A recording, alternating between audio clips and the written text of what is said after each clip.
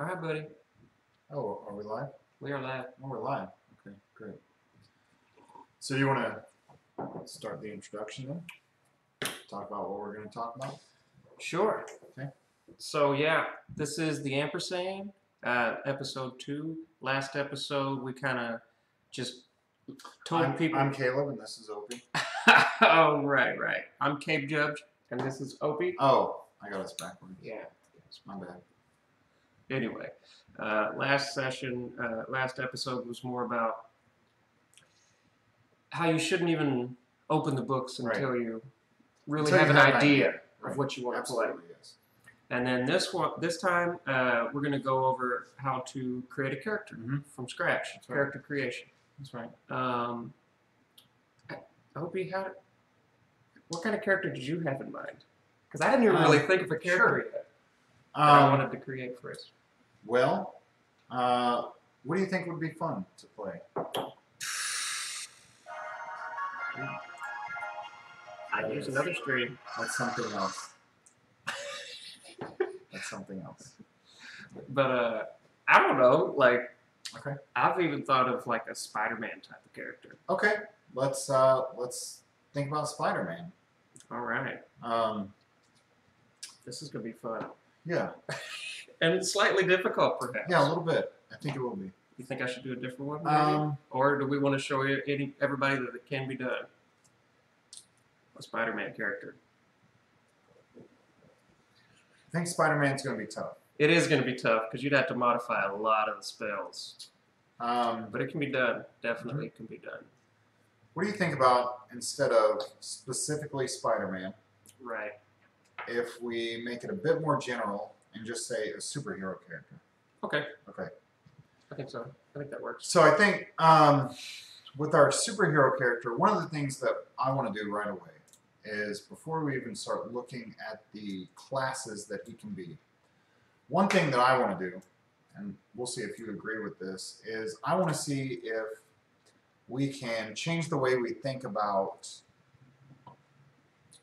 how our superhero character works. For example,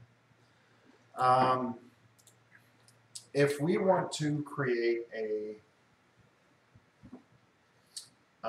sort of a Cyclops character, from the X-Men, right? Yeah. Now, if we want to have a Cyclops character, how about, instead of us thinking about, and this is a Cyclops character, but we're doing it in Dungeons and Dragons. Okay.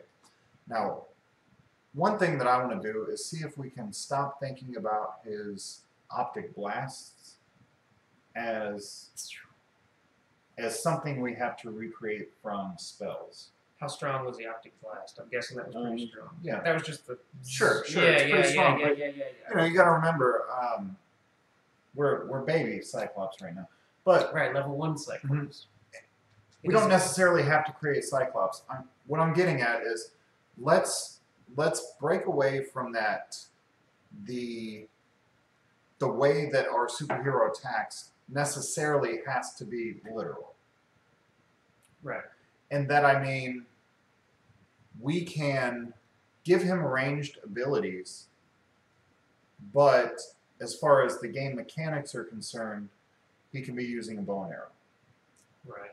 How do you, I see what are you're you saying. tracking? Okay. Yeah, I'm tracking. Okay, so we can also look then at a beat 'em up character, and even if we give him a sword, maybe we can explain the damage that he does, the slashing damage that he does, in a different way. Yeah. Maybe it's similar to Psylocke's Psychic Blade. Okay. Psylocke is another X-Men character. I don't remember that one. That's okay. But we'll go with it. I remember. We're going with it. I remember it. Okay. So Google Psylocke. I don't need to. Oh. So what kind of superhero do we want? Let's go with Cyclops. Let's make a Okay. baby Cyclops. Okay, Cyclops. You kind of had me going for Cyclops there. I kind of didn't want to use like something that we're already familiar with. Okay. Right. Or you know what? Let's create I know exactly what I want to make. All right, let's do I know it. exactly what I want to make. I want to make a tinkerer. In Like Tinkerbell sure. In with little wings. I wish my girl was watching. She'd love it. yeah. Not Tinkerbell. Think more Tony Stark. But Right. Tony Stark, if he were dropped off in fantasy world. Right. Okay, He has so- all of his knowledge. He has all of his knowledge and he has all of his aptitude for building All of things. All of his stuff, I guess. Mm-hmm. But money doesn't really help him. No, well, his No, I know money what you're won't help him, but He's got all this. he's crafty enough. He'll be able to figure something out. Right, Okay. right. So, next, so now we can think about it. Okay, so now what we're going to do is when he levels up or he gets stronger, instead of him getting a new weapon or a new spell or a new skill, Mm-hmm. he's upgrading his suit of armor. Okay. Okay. All right. So this is the character we're going to create today. We're going to create a tinkered Tony Stark character. And every time that he gets stronger, he is making modifications to his suit. So when he's making these modifications, if we decide, if we get together with our group, and our group says, hey, we need a wizard. Mm-hmm. Well, then our Tony Stark Tinker character, Could very well He's- be a wizard. he's equipping shoulder cannons onto his armor. Oh, man. He's putting wrist mounted rockets on his armor. So, Okay. how many classes could you dip into for this guy? Well, you don't need. You can You do know what that I mean, too, though. sure. You could take him Okay. any route you really want. Okay. If we want our Tinker character to be a rogue, Mm-hmm. well, his armor is he developed some sort of special Translucent or- boots and some Yeah. sort of camouflage Yeah, thing some kind of on his camo. armor. Yeah.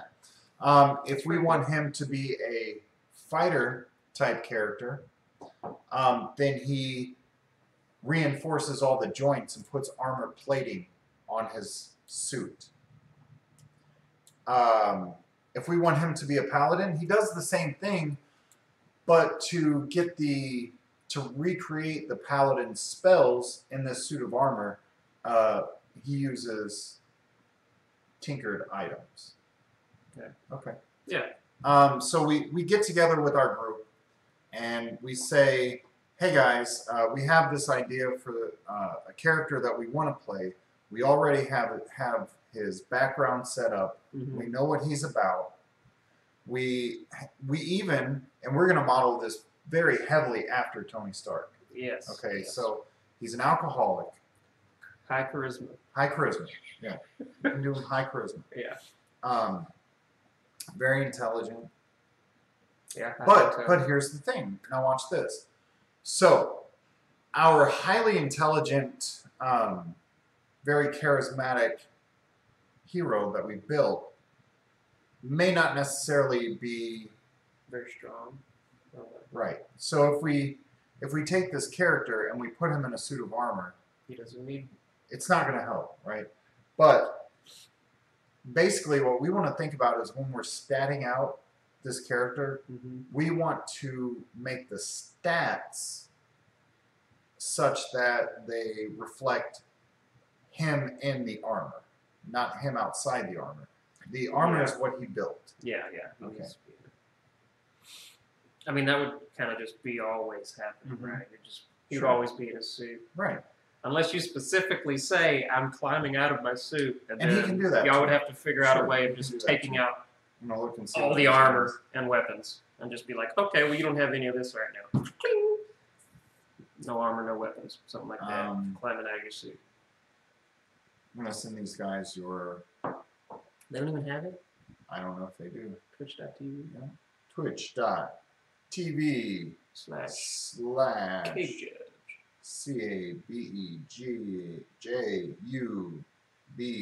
Judge. CABEJUBJE.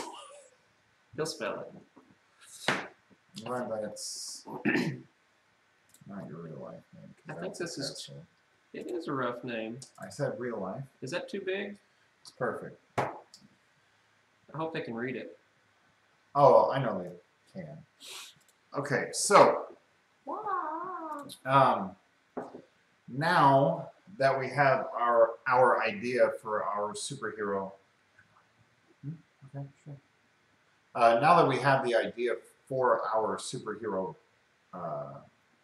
we've come up with it. Mm-hmm. The next thing we want to do is start building it. So we talk to our group, and our group says, "Hey, this is what we need for the party. What does our party need?" Right, that's what happened to me. Yeah. They didn't have a tank, so I'm like, okay, so I'll be the paladin. So let's play it. We're gonna be the tank. We're gonna be the paladin. All right. I'm gonna be the paladin. Iron Man. Iron Man paladin. Here we go. All right. So to replicate the strength of the suit, in other words, the armor and toughness and whatnot of the suit, I think that'll be reflected very well in the character's armor class. Yes. Okay. So since our character is going to have good armor class, that will represent our character actually being inside of a suit of armor, which I think is great. Yeah, that makes sense. Yeah. Now, every time we level up, we get stronger. Mm-hmm.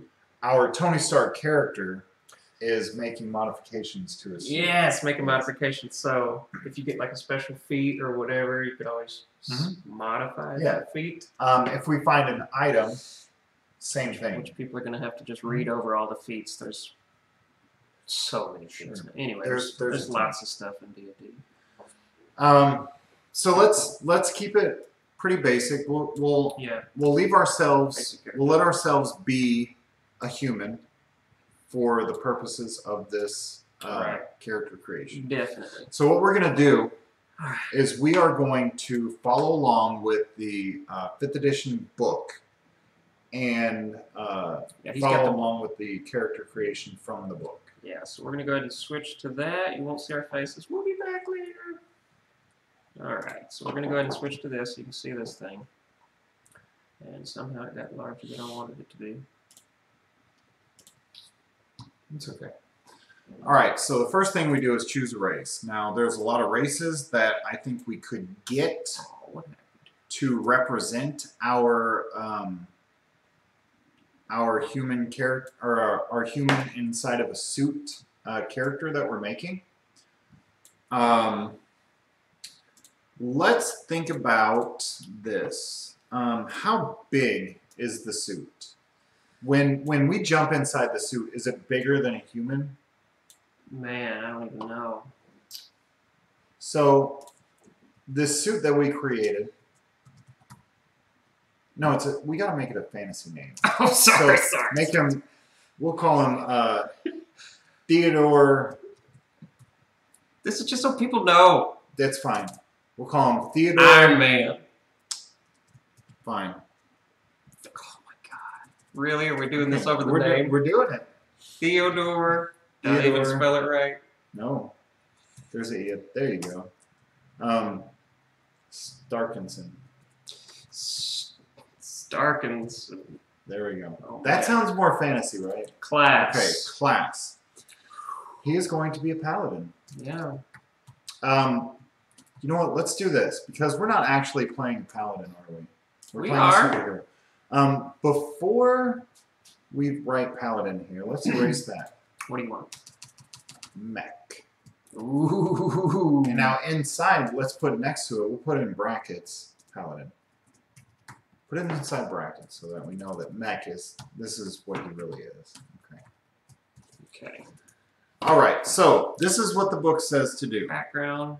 We already know. Background. Superhero. Yeah, whatever. Yeah, superhero. That's right. Whatever. Player name. Oops. Oh. Player name. Oh, that's, Cabe. Yeah, Cabe. Yeah, that's you. Okay, race, human. So we are going to be human. Alignment. Good. Now let's pause for a second and talk about the race. It's Tony Stark. Yes, I understand this, but we are representing him in the mech. Yes. He's still a good guy. You're We're right. doing alignment right now. I'm just talking about the race, though. Do you want to go over all the races real quick? The only reason that I mentioned race at all is because Is if the we cat make... coming in? Nah, I think Anyway. she's just exploring. If we make our Tony Stark character, He's lawful. if we make him a half-orc, we can make him bigger than what humans are.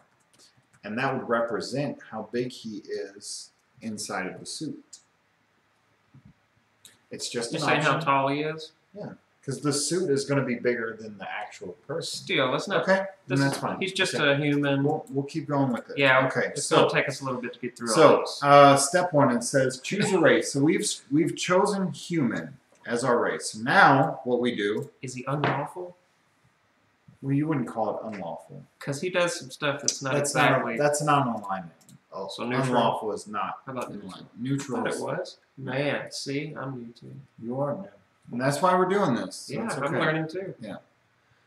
So the first thing we did is we chose that we are going to be a human. It's alright. We'll figure this out in a minute. So now we're a human. So now what we do Oh yeah, is we human go into gets the book. some Now, special books. alternatively, if somebody does not have access to the books, you always have the option to go on the internet and search for the SRD, and that's the System Resource Document. Okay. Now, with the System Resource Document, it will give you all the tools that you need to create a character. Can you put a link in the chat, maybe? Possibly. I will do that. We'll do that. All right. Now, we are creating a human character. So what we want to do is either from the book that you purchased from the store legally or from the System Resource Document, you're going to find the section where it talks about the races. Class features. We want to talk about races Or race first. features, Yeah. sorry. Race features. Race features. So you want to find the section that talks about humans first. If you're building human. Yes, if you're building a human. Otherwise, you pick whatever is more appropriate. Okay, so I find human. Yeah. I'm going through my book right now. Yeah, you're taking forever. Well, if you would calm down. Which is quick. Because I don't have a mouse right now. You gonna borrow mine? No, you need your mouse. I'm gonna go steal your mouse from your other It's too computer. late. It's too late. We've already gone too far. I might just go grab it. It's probably in the back. It's kind of a hassle to get to. I guess humans are going to be the first one. Right? Probably before T's. Yeah, but I would think that would happen before there's- half-orc. Or after half-orc, but before You're right. half-elf. Oh, maybe. Okay, here we go. No, Dragonborn. No, you don't want to hold it. No, we don't want Dragonborn. Where are the humans? Yay! Okay, so there's a couple different types of human. Okay. Some humans get different bonuses and things. So the base human gets an ability score increase. So there's actually a spot. Oh, do you have your dice?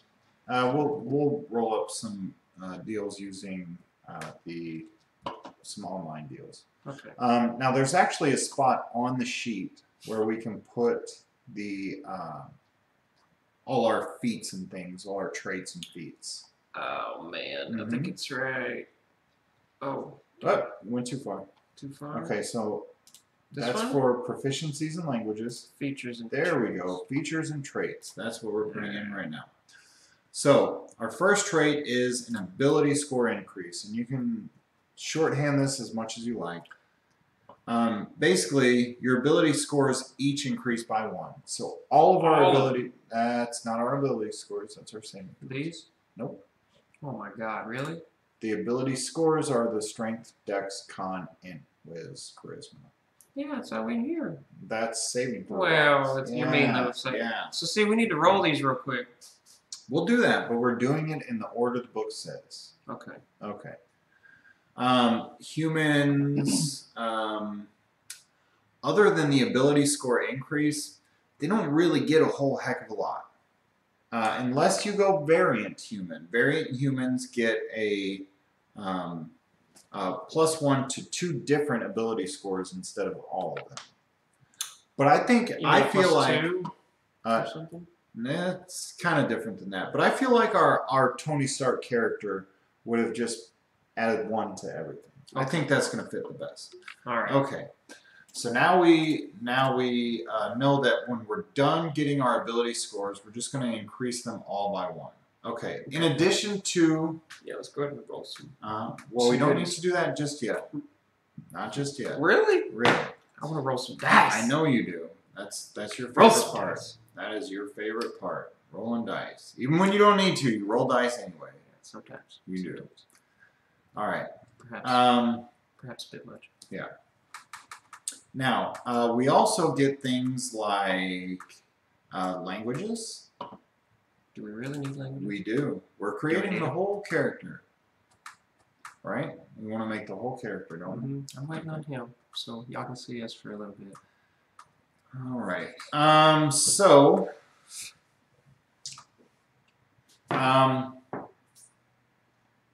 Languages. You can speak, read, and write Common. So, okay, so I need to write all that down. Yeah. Okay. Are you going to put that back up, or are you just going to... Yeah. Let's do it. Okay. So it's down here. Speak. Read. Oh, you can just write human. This is going to be in the language box. So this is... Son of a gun. I know. This thing's... It's kind of complicated. That's why... So you want to find the box that says, no, you've gone too far now. You saw it already? Additional features and traits? Or is it in language? I don't see anything. Oh, other proficiencies in language. There you Gracious. go. Boom. You got it, buddy. A human.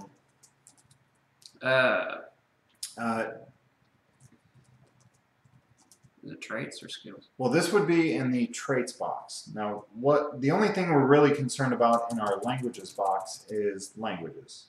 So we can speak Common. We can just say Common. Because this thing's going to get pretty full pretty fast. So we want to save room when we can. Okay. Aside from that, we get to speak 1 extra language. Of your choice? Of their choice. Okay.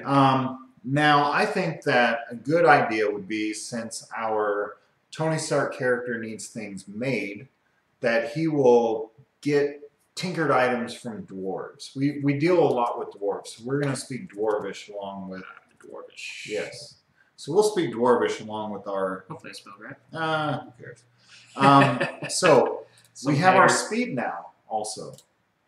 We have what? We know our speed. So let's go up to the box where it says does it speed. tell you that on... Okay. Speed is determined by your race. Race, okay. So we can go back up here. Yep. And 30, we can move 30 feet. Yep, okay.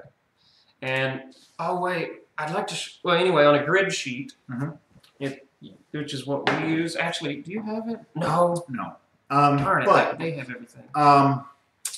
Here's the thing, too, though. Is Anyway. yes, when our group uses grids. However, the 5th edition is written as such that you can actually use theater of the mind when you're playing the game.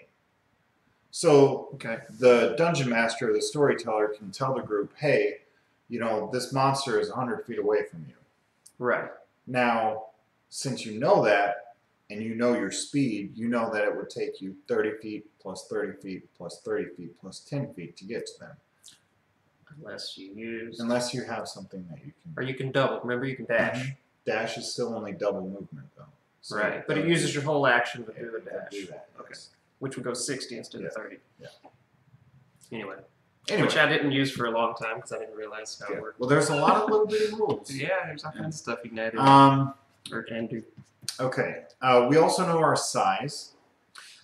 Yeah, did we decide like 6 foot? I think that's just your own. own. As big as, yeah, you just decide. But we are a medium-sized character. And that part of Medium-sized. it is important. Does that go in here? There should. I guess there's not a box for size. That's fine. I don't think there there is. used to be. It's fine. Yeah, It's I don't not think there is. super, It's not super that. important. It's more like a background thing. All right, so now Doesn't we really have matter. our race. It kind of actually it kind of does matter because the halflings are like super small. So. Halflings are small. I'll put medium down here. Okay. We'll just put size medium or medium size. Next, we are choosing a class. Oh, I forgot to show this. So we already know the class that we picked. Medium size. We are a paladin, right?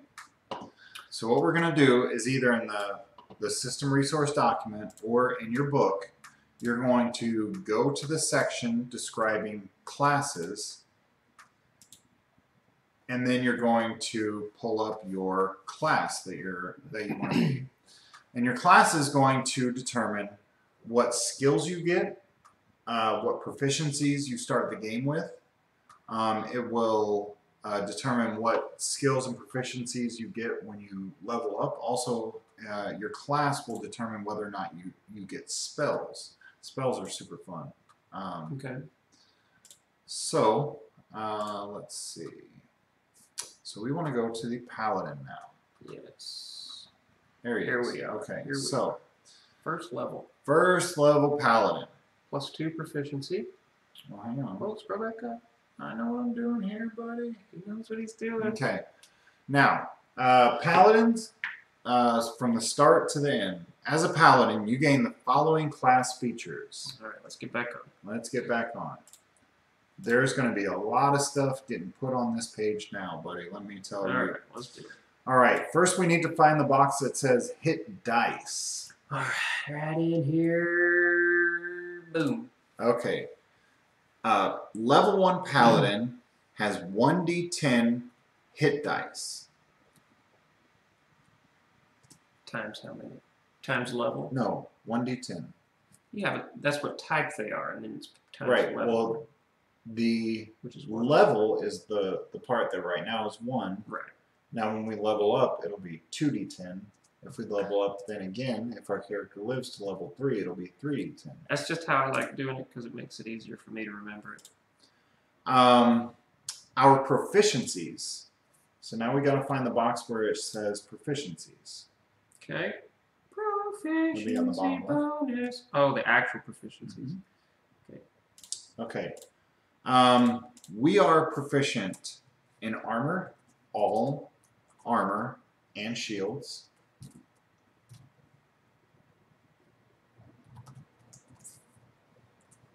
All armor. Mm-hmm. And shields. Yeah, that's fine. Okay.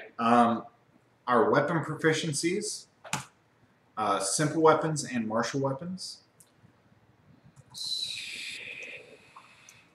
And this is straight from the This is straight from the book or the system resource document. simple weapons and what kind of weapons? Martial. Martial. Can we do a quick explanation of those? Because I actually don't know. Okay, so here, once we start adding equipment, we're going to go to a part where it's going to tell us what weapons we have the option So to let's get. just keep going then. So let's just keep going. All right. But know that martial weapons are things like things that you would have to be trained to use. Okay. Swords are a good Specific example. type of swords or just like a long sword? Swords. Really? If you give somebody who's never held a sword before, they can swing it around, but they're not going to be great with it. Yeah, and they're going to be proficient. They won't get the proficiency bonus from it. Okay. Okay. Makes sense. A stick, though, you can hand anybody a stick or a staff, and they can swing it around and hit somebody and probably hurt them. Right. Okay. So a stick is a simple weapon. Makes Sword is- sense. How about like a club? Simple. Simple? Mhm. Okay, that makes sense. Good. Simple and martial. That's right. So I should put all. Or no. Well, No, that's fine. we don't have proficiency in exotic weapons, though, which is why we don't put all. We won't even get into Okay, now our saving Exotic. throws. Savings. So let's find the do box with saving Yeah. throws. it. Now, There they we get proficiency with some of our saving throws. And we are going to denote proficiency by clicking the box that is next to, that's right, just like that. Our paladin gets proficiencies, or is proficient with his wisdom and charisma saving throws. Wisdom and charisma. Okay. So our Tony Stark character here, he's very wise to be able to build this thing, and he's Tony Stark, so he's good at building stuff, right? Yes, yes. So that's where these things come in. Now we get to choose the skills that we're proficient He's over in. here. That's right. These show proficiency. Correct. Now we get to choose skills that we're proficient in. We get to choose from athletics, insight, intimidation, medicine, persuasion, and religion. Now, just off the top of my head, I think so that we stay in theme of our character, I think persuasion. Definitely persuasion. Yes. This dude is awesome. He's really good at persuading people. All right, I think. so the same way that we check a box for our saving throws, we're going to do the same for skills. how many do you get? 3? Well, we get to choose from 2. So we picked one now. And then we have the option of athletics, insight, intimidation, medicine, and religion left. Definitely not religion. Okay. I don't think, right? I don't think so. No. No, Tony Stark is atheist. Pretty sure he is. Yeah, he is. He said so several times, even though he hangs out with Thor, who's the god of thunder. I know. Figure that.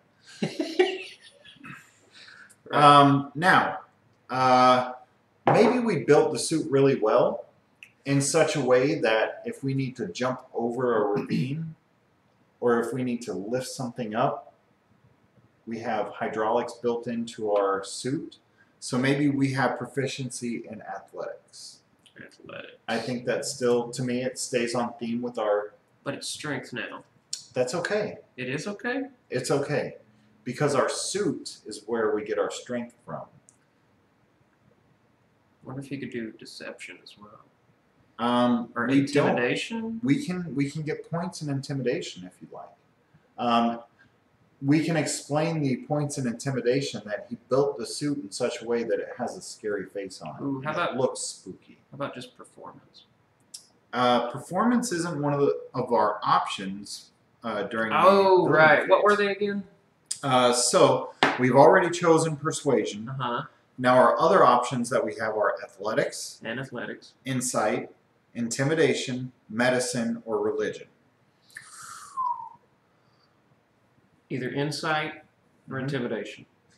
Okay. I'm wondering, what do you out there? So maybe we built a very scary suit. So let's go intimidation. Intimidation. Our suit is scary. So we'll have to take away athletics. We could do 3. We can't Perception? do 3. Oh. We can't do 3 because the book So says no. we only All get right. 2. I'm used to having 3 for some I reason. know. We'll get another one when we do our background. Okay, I see. Now it's pretty fun. Now we get to start adding skills that we get.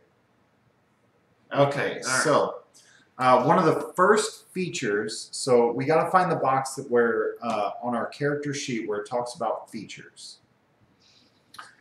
Features and traits. Okay, features and traits. Our first feature that we get for our paladin is Divine Sense. Now, DI. VI. Yeah. Now here's the deal about this. I'm going to read this thing, and we have the name of the skill. We have the Divine Sense skill. Okay. But we're not building a paladin. We're just using the paladin's class to build this character.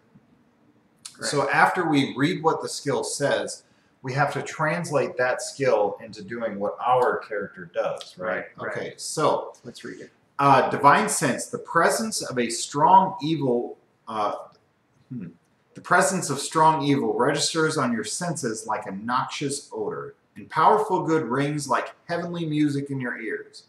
As an action, you can open your awareness to detect such forces. Until the end of your next turn, you know the location of any celestial, fiend, or undead within 60 feet of you that is not behind total cover. You know the type of of any being whose presence you sense, but not its identity. So by saying not its identity, you won't be able to instantly know who that person is. But you'll know what type You'll know what type of that being person it is. Yes. Okay, so we actually need to write down at least the number part on that. Okay, so within 60 feet. Well, that is. And not behind cover. Mm-hmm. Let's start the description of this off as action. Yeah. Oh yeah, this is actually where I went wrong. Mm-hmm. Yeah, this is where I went wrong. Mm-hmm. When I was writing out all of my stuff on my character sheet, I didn't put that it was an action or a bonus action or a reaction. And that part, it's very important. And you don't want to have to go back and do it later. So yes.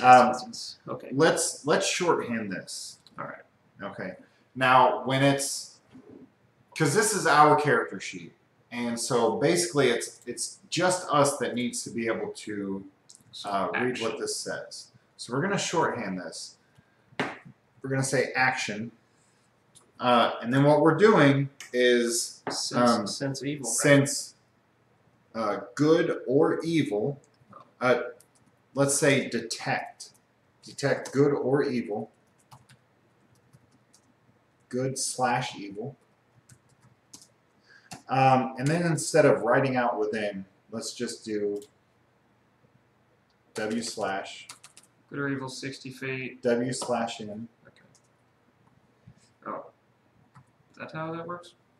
Mm-hmm. You can use this feature. Here's another part of the spell here's another part of the spell that we almost did not put in, and we definitely need to. You can also detect the presence of any place or object that has been consecrated or desecrated. Okay, so detect good or evil, and then instead of adding that to the end, let's just tack on after good and evil, add another note that says, we'll say consecrated or desecrated. C-O-N-S-E / desecrated. Same. There you go. Now, we get to use this a number of times per day equal to 1 plus our charisma modifier. I did not know that. I need to write that down. Yes, you do. So, let's put in quotes. 1 plus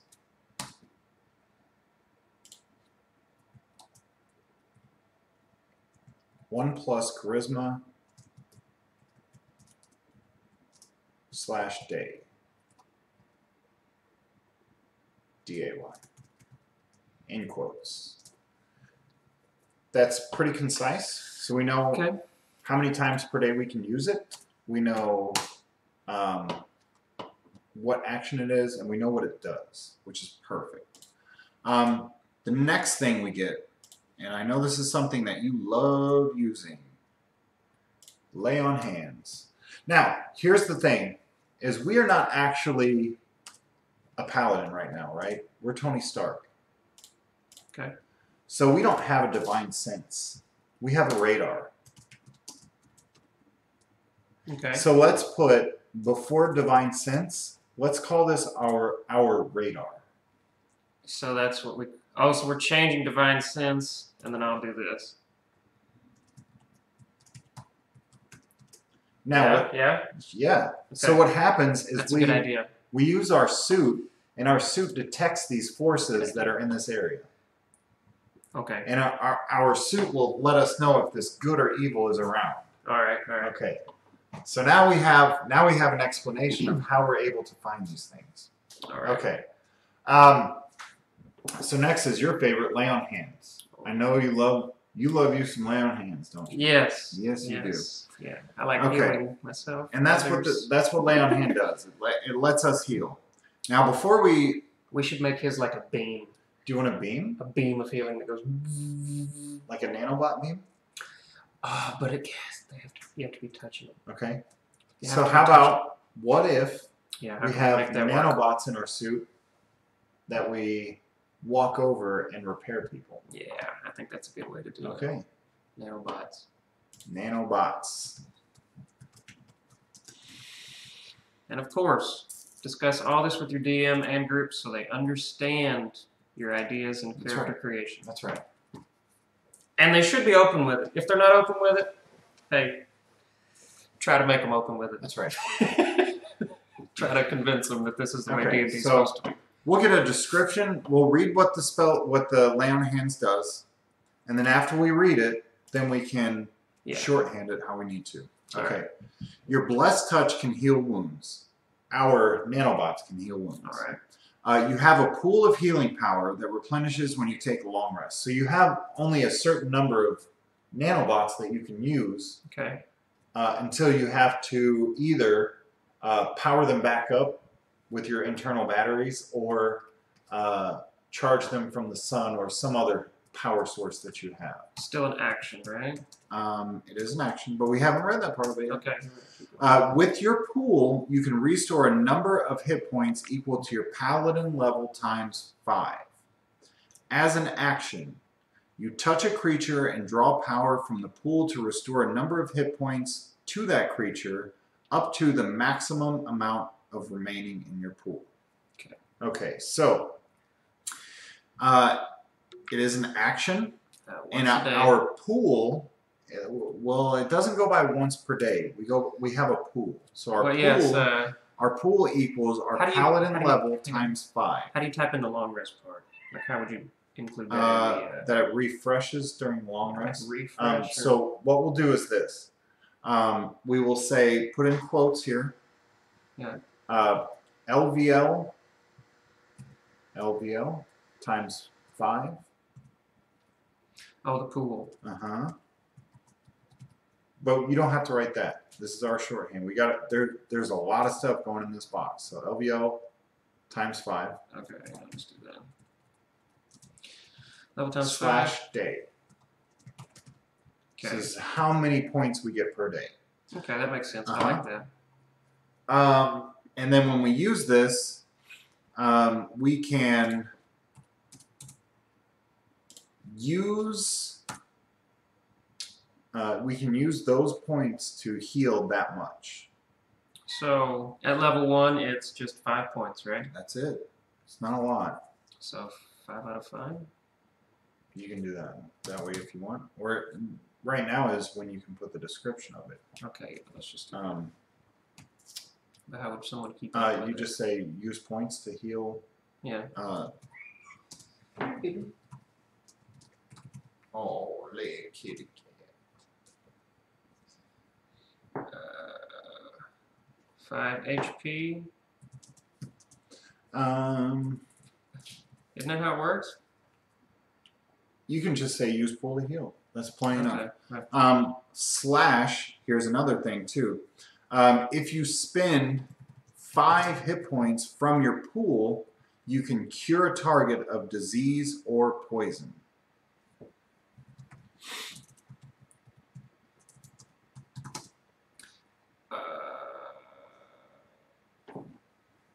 Are you thinking how you shorthand? Yeah, if you spend 5 points, we don't need to heal. Instead of saying if you spend, Remove. Okay. 5 points. 5 points. 5 points removes. Poison / disease. Yeah. Okay. All right. Okay. Lay on hands is pretty awesome. Yeah, lay on hands is pretty cool. Yeah. I kind of want to. Oh well. Okay. Wish I had a little more room. The next thing we get is a fighting style. So here's what we got so far, guys. This is what we got so far. Looks pretty good. Still going, still going. But we still have plenty more to go. Now, next we get a fighting style. Okay. Fighting style is how our Tony Stark character moves around, what he does when he moves. We have the option of being defensive, a dueling, great weapon fighting, or protection Tony Stark. Well, Now, we in said the game- tanky. In the game that we play together, you're protection style. Uh-huh. And what that lets you do is you can disrupt somebody's attack when they're trying to hurt one of your teammates. Okay. I think we can make that work with our Tony Stark Tinker fantasy character. So let's go protection. I was thinking protection too. We said tank. Yeah. All right. So just call this So protection. we can just call it protection. Okay. What protection does is when a creature you can see attacks a target other than you that is within 5 feet, you can use your reaction to impose disadvantage on the roll. You must be wearing a shield. So we're going to shorthand this. We're going to say creature W/N 5 feet. And seen. I mean, you don't. That's not part of the. Oh yeah, you do have to see him. Well, we know. That's what I was thinking. Yeah. Creature within 5 feet attacks target other than you. Oh yeah. If creature.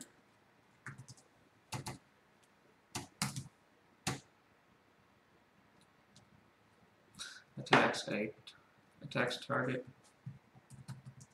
other than me. You can Give use your disadvantage. Oh, reaction. I'm just gonna put, because I'm gonna make it reaction up there, like this. Reaction.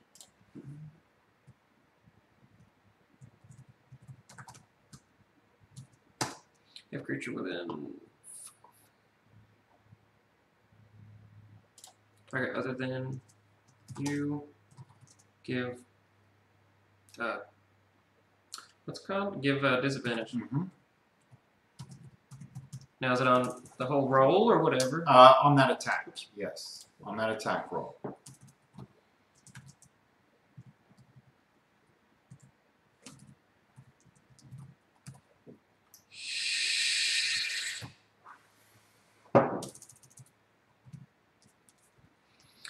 Okay, that's pretty good. What else? All right. So far that stuff is pretty cool, right? We like the stuff that we have. We get spellcasting at level 2, so we don't have to worry about that right now. But spellcasting is pretty awesome. Okay. Yeah, we like spellcasting. Now, the way that we're going to explain the spellcasting is once we start getting spells, our Tony Stark character has developed his suit of armor in such a way that This could be cool. he's put gadgets and stuff on his suit. Pow, pow, pow, pow. Okay. We could even make the weapons that he gets, like even obtains. He can like. You could. I could think of 2 ways you could do it. He could either attach it physically to his thing, and you could just say it takes a little bit of time. I don't know, an hour or 2. Sure. Or he could be like, "That's a great idea," and then he goes back to his shop or whatever. So he sees a spell and replicates it. Yeah, he with science. sees it. Yeah, he sees something. He's like, "Oh, that's cool." And he uses science to Yeah, replicate it. that's what I was I thinking. like that idea. That's super cool. All right. And that explains why he wouldn't just have all the spells in his suit starting Right, out. Yeah. right. Okay. I like that idea a lot. Okay, so now we have all of our level 1 class features. We have our race picked out. Now we're going to go to the next part of the book that says what the next step in character creation is. Next part of the book, or if you're using the SRD, the next step that you would do after this. Okay. So we have our race chosen. We have our class chosen. Next, we need to roll some dice. I know that you were excited about this part. Rolling dice. Yes, sir. You love to roll some dice. Ready indeed. Okay. Now, paladins, you've played paladin enough. You know what stats are important. Yes. All of them. I got some good rolls. Yes, you did. You got great rolls. I kept rolling. But in playing a paladin, you need all of it. Let's show them the dice. Every single stat. You need them all. Okay. Are we going to show off the dice? Yeah, yet? we'll show some dice. What a great sound. Oh yeah. Okay, now there are different ways that you can get your stats. You can roll dice, or you can use point buy, or you can use the stat arrays. Today we're going to use a special method of rolling stats. This is what I always do when I roll 3d6? stats. We're going to roll 46. 46. Now, what we're doing here is we're getting the numbers that we're going to fill in for our strength, dexterity, constitution, wisdom, intelligence, and charisma. Mm-hmm. They are all a range from 1 to 18. And so to represent that with the dice, we roll 4d6, 4 six-sided die.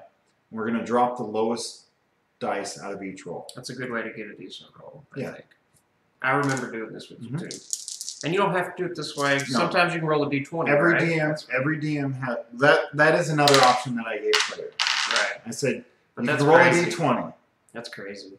The average of a d20 is the same as the average of 1 through 20. It's 11, which is an average roll. Yeah, that's a bad roll. But if you roll a d20, you have the chance. You have like 2s and 3s. You can get 2s and you can get 3s if you roll 3d6. Right, it's the lowest you can get. But you have a better chance of getting better stats. Yeah. Right, but if you use a d20, you also have a chance of getting a 20 in your ability scores, which is fun. Right. Because if you end up with a 20 in charisma as a paladin at level 1, yeah, you're pretty stacked. You're pretty stacked. I mean, I'm only 18 on my so guy I am on a separate place. I'm pulling up a note so we can keep track of our scores to fill in later. Yeah, and I'm going to show you where we're at. We're just kind of doing these over here. These are what I'm rolling for in order. And you have to do them in order. That way you can't just... Oh, wait. For character creation, you can choose, right? For the 2 houses. Yeah, okay. Now, there is a way that some DMs play that you roll your stats in order. Right. Typically, when you do that, you'll roll your stats first and then choose the class. Really? Yes. That kind of makes sense. It's kind of fun doing it that way. That's kind of bad. Because you can't That's not the way we're doing it. Well, you can't go into a game knowing what class you're going to play until you roll your stats. It's a pretty old school way to do it. I can see that. And it's okay to do. Yeah. But that's not what we're trying to do. No, that's not what we're doing today. All right. Okay. So, what's our first roll? All right, here we go. Okay, so 11. we get to drop a 1. Yeah, an 11. Okay, 11 is our first score. All right, so let's we're do it gonna, again. All right. I'm not filling it in yet. He's keeping tabs on I'm a notepad over here. Okay. That's wow, a 10. 10. Now, keep in mind, these are average scores. These are 11 and a 10 is okay. Okay, and drop it. What is this? 11, 12? 12 is all right. Come on, it's big. 10, 11, 12. Now, no here's the thing. whammies. 10, 11, 12 is pretty average. That's okay. Now, we really want a 15, 16 or better. Woo! There we go. All right. Okay, we got a 15 we got a 15, now. and that's on Constitution. Great. That determines your health. Is it? Right. That's right. Never mind. It could be a different one. Yeah. Boy. 5, another 10? Boy, you love rolling 10s, don't you? I don't like this. But we're going to use whatever I get. We are. 13. And one okay. more, or is that it? That is 6. Now, another thing that I do, every time I have, because since I'm the DM, I get to make up the roll rules. I have all my players roll one extra one replace. 7, and then you can drop the lowest of all of your scores. Yeah, you're such a kind guy. I do okay. Okay. Oh, nice. So it's another 10. No, so we're going to drop one of our 10s. We're just going to drop one of our Okay. 10s. Okay. So, starting with our highest number is a 15. 15. So we're the tank. We are the tank. I think we have to go Constitution. Okay, now for our Tony Stark character, our Tinker character, the Constitution score in a normal character, your Constitution represents your toughness, your grit, how long you can survive in a fight, and then hit points in battles throughout the day. It's a number that represents those two things. Okay. For our Tony Stark character, it's going to represent how tough our suit is. Yeah, how tough our armor is. How tough our suit. Yeah, the suit. How much damage it can take throughout the course of the day. Right. So if we want him to have a really strong suit of armor, then we're going to put our Constitution score as our biggest score. And in this case, he is the tank. Mm-hmm. So I think we'll just go ahead and do that. So we're going to drop a 15 into our Constitution. All right, so let's switch back over. Okay. All right, 15. All right, what was our other number? Our next highest is our next highest 13. Is a 13, yes. And then a 12. Or wait, yeah, 13. Okay, so 13, what would I want to drop it in?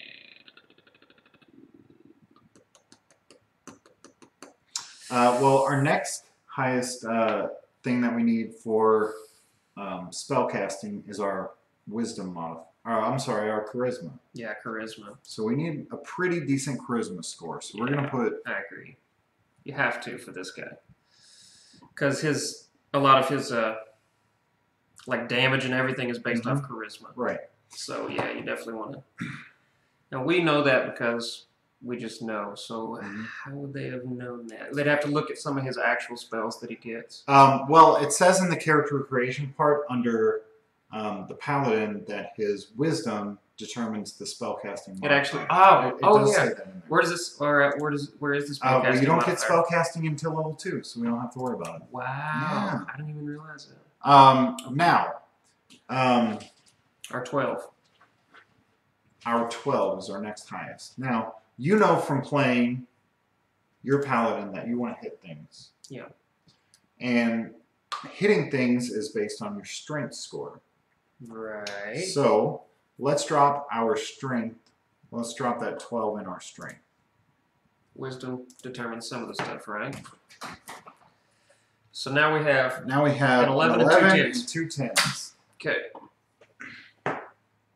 So probably 11 in intelligence because we know he's freaking smart. Okay. Or should we switch strength and intelligence? No, I like strength there. Okay. Because remember, the strength is our suit of armor. Okay. All right, now the mods. Now we're a human, so now we get to bump each one of those scores up by 1. Oh yeah, 13, 11. Don't forget this. One of our party members forgot to do this.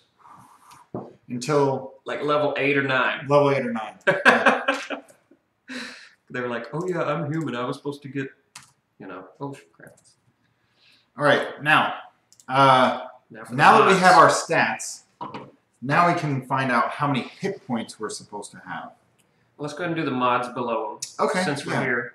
Do you remember how those work? I think. Okay, so you tell me what you think. Okay, 12. And I'll tell you if you're wrong. So if you have a 12, it gives you +1. That's true. Okay, if you have a 14, it gives you +2. Yes. So 13 is still a 1. That's correct. Okay, so this one is a +1. Do you actually type in +1? No, you can just put 1. Now, I think I'm going to do that just so they know. Here's a little note that a little suggestion for you. When you're actually playing, you're going to use the modifiers more than you will the raw number. Do you agree with that? Yes. Okay. Yes. Now, let me ask you, how do you feel about swapping the placement of those two? So you put the 13 in the small box, and then the +1 in the big box. I don't know. What do you think? Well, were I a player, that's what I would do. I don't know if I should confuse them right now. We're in character creation. It's okay. Character creation is confusing for a lot of people, so it's A-okay. Let's just do this for now. Okay. I think. Sure. I mean, perhaps. I'll tell you what, so Opie already has an idea. We are going to be creating a character sheet from the ground up. And it's going to be... Are we using any more dice? No, we don't need any more dice. I didn't think so. Now, the character sheet that we're going to create from the ground up is based on the idea of a heads-up display, just like when you play a video game. Right. When you play a video game, you have a heads-up display. And in that heads-up display, it gives you all the information that you need at a very quick glance. It's something that you look at it and you have everything you need right there in front of you. Mm-hmm. We're going to create a character sheet that gives you all the information you need based on this character sheet, and it's something that you'll be able to access at a glance. Yeah. And it will have the things that you need right there for you. I mean, there's a lot to try to dig through. This kind of does it for you, but it does. It's not at a quick glance. There's a lot that you don't need. Right. I agree.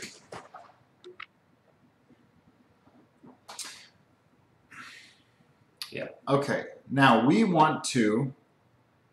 What do we want to do next? We can get our hit points. Do you want to get our hit points? Sure. Okay. Hit points. Oh, we do need dice. We don't need dice at level 1. No? We don't.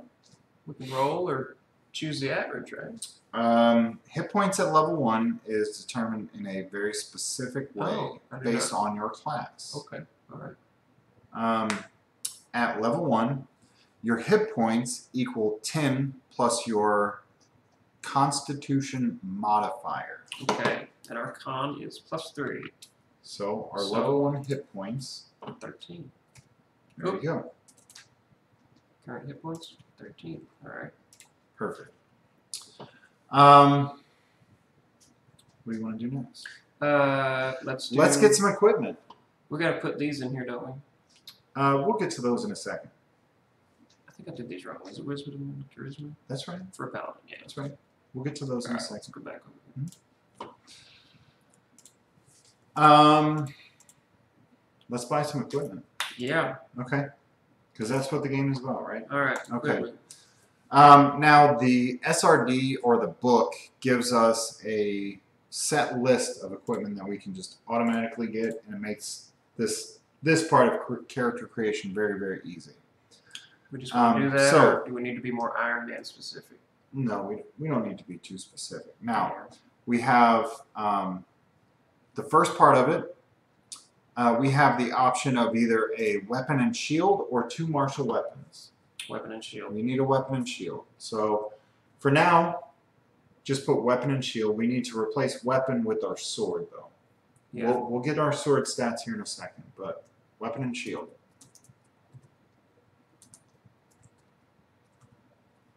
The next part, we can get either 5 javelins or any simple melee weapon. I think we should do the javelins, but make it different for him somehow. How about his he'll still use javelins, but how about his javelins represent a cannon that he's built onto his suit? Yeah, some kind of freaking predator. Boom! And it shoots out of a shoulder-mounted cannon. Either shoulder or something. Sure, I like it. Let's do that. All right. So that would be his weapon. Okay. And we said shoulder mount, or I mean, oh wait, that's the secondary, like a. You said javelin. Yes. I have no. He gets 5 javelins. Just one javelin. Just wing it. It's fine. Did I spell it right? Yeah. Yeah, you got it. Oh, FF Fans is in here. What's up, good FF friend. Fans? Or she. I've learned not to be so gender specific. Anyway, javelins, and then we'll put in parentheses.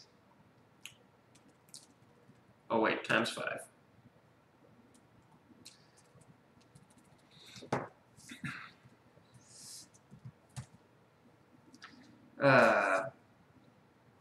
Next.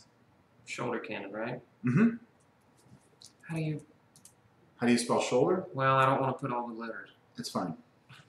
This is just for the equipment. We don't need this right now. We'll worry about this part of it later. Don't even bother. That's perfect. I love it. There you go. All right, and then sword, right? But we were gonna make it like. We're not to the sword yet. We will be soon. We will be soon. Well. Okay. Next, we get either a priest's pack or an explorer's pack. I think our Tony Stark character is an explorer of sorts. Indeed. Okay, so let's give him that. Okay. Do you want to show people where you're typing this in? You don't Yeah. have to. No, they need to see at least where I'm at for now. Down here on the character sheet. And I seriously just typed in 5e character sheet fillable PDF. That's it. 5e. Pull it. They have it on the website, Wizards of the Coast website. Yeah, it was straight from them. I got it straight from them. Okay. So we got our Explorers pack now? No, we don't. Oh. I don't even know what it does. Does it have stuff in it, or It does. just is it? It does. It has stuff in it. And we'll get to that later. Next, we get Chainmail and Holy Symbol. Now, we are getting Chainmail, but for us, it's going to represent our armor. Let's not do chainmail. Yeah, well, that's what we get. This is default. Really? It really is. Then screw the default. This is one thing we're going to change. Okay. He gets plate armor. We'll give him plate armor then. Yep. Just the only way it makes sense. Okay. Well, we can explain it that his Mark I suit isn't great. Fine. Chainmail. All right. All right. What is the plus on chainmail? We're Well, going to do that at the top. That's one of the next things that we do in character creation here. Okay. Okay, so now we know what weapons we're using, right? Well, we don't know what weapons. We know that we get a weapon. So now you're going to go to your system resource document and get go to the section that describes equipment. Okay. Or you get it from the book.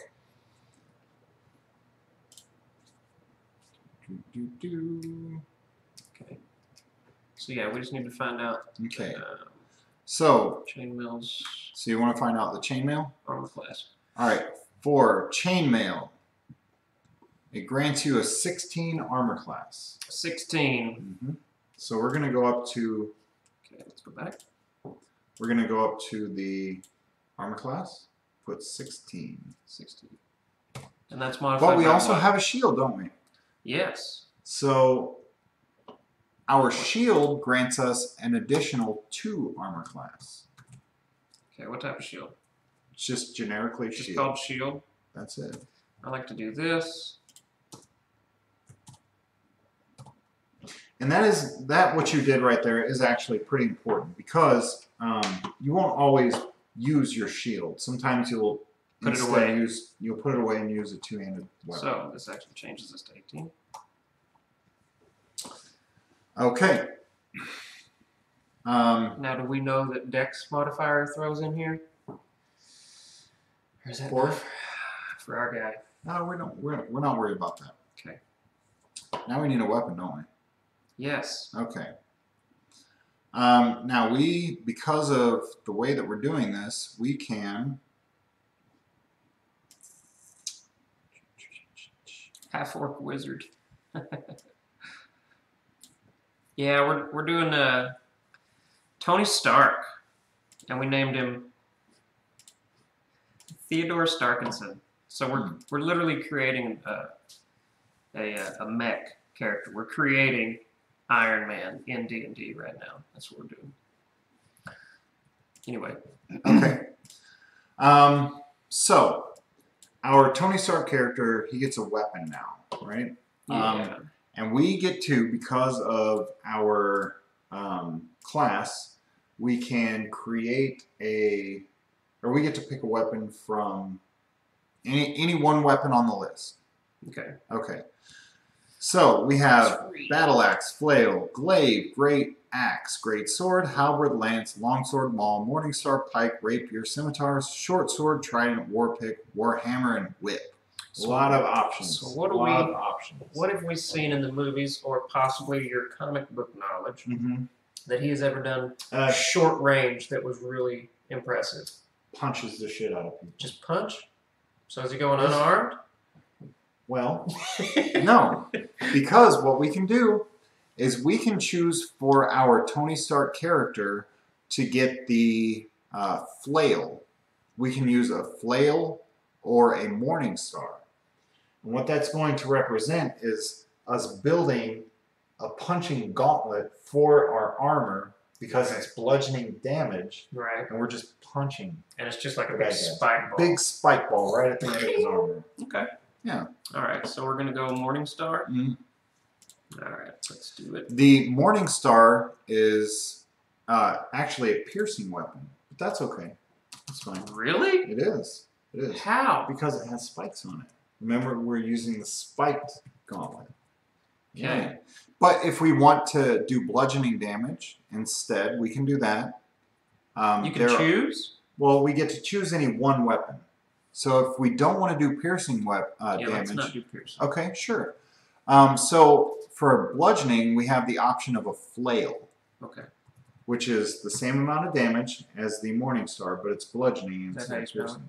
That's right. Is 1d8. Oh. 1d8 bludgeoning. Now, how do you spell bludgeoning? That actually, I always shorthand bludgeoning to that. To blood? Mm-hmm. Okay. Now, here's something that is brand new to 5th edition that is very important to know.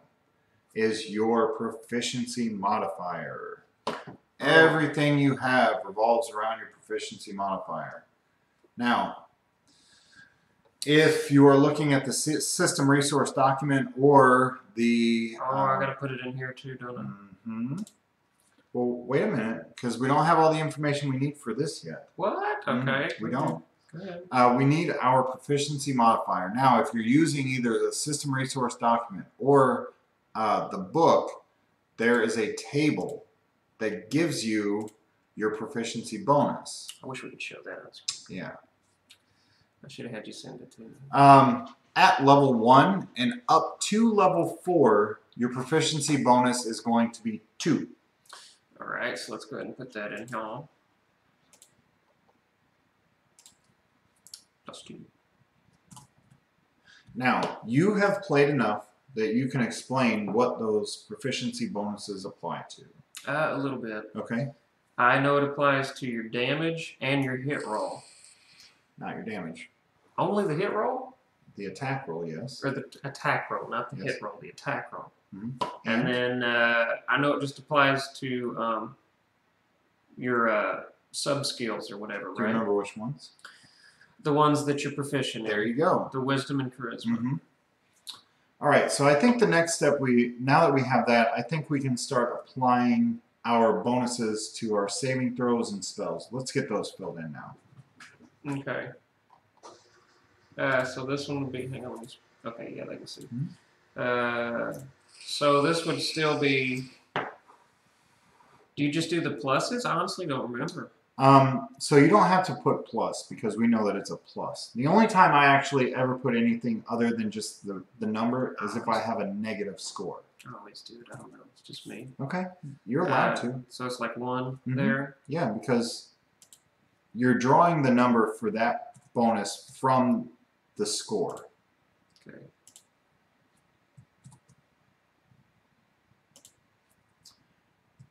And all you're doing right now is you're filling in what the bonus is that you get for From each. Here. Okay, great.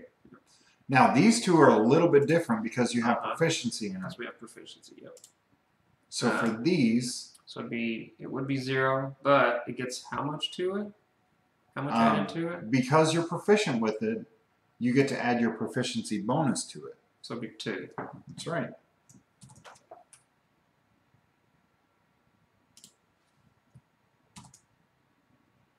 This one's So if our +4. yeah, because we have a 2 bonus from our charisma, and then we get to add our proficiency bonus to that on top. And that's of it. only for savings throws. And there'll be times when you're playing Dungeons and Dragons where you have to specifically do a savings throw. Mm-hmm. Like you walk into some aura or some trap happens, Mm-hmm. and the DM's instantly like, "All right, give me a wisdom saving throw." Mm-hmm. And does he have to tell you what you need to get to pass? How does that work? I forget.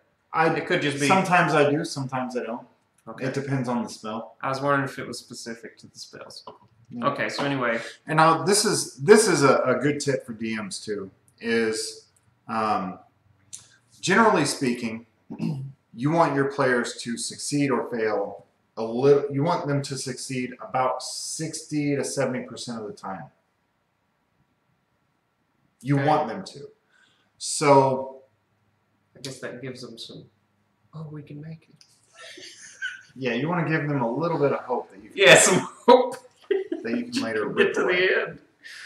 Yeah. Um, Oh, man. so because we know, let's pull up our The sheet again.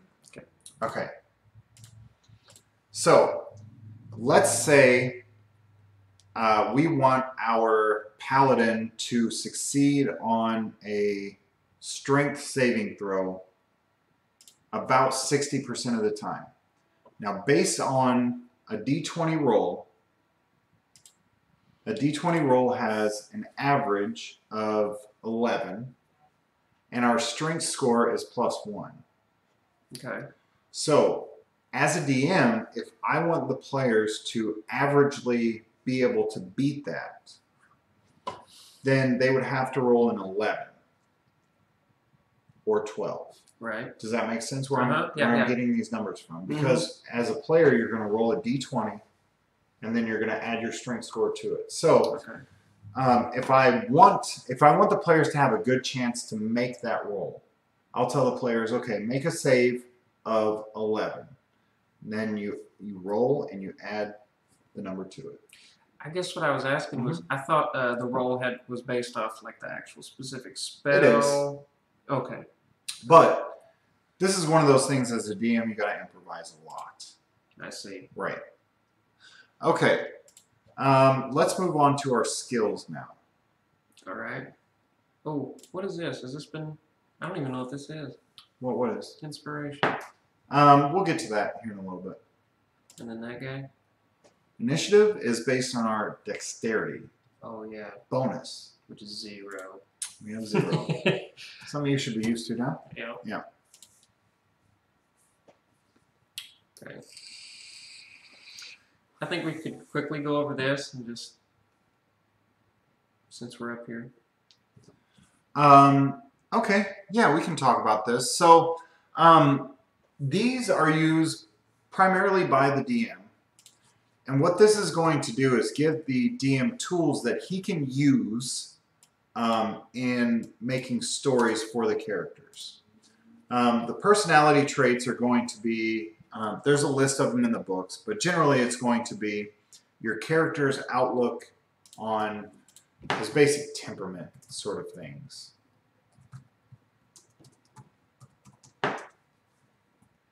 Our basic.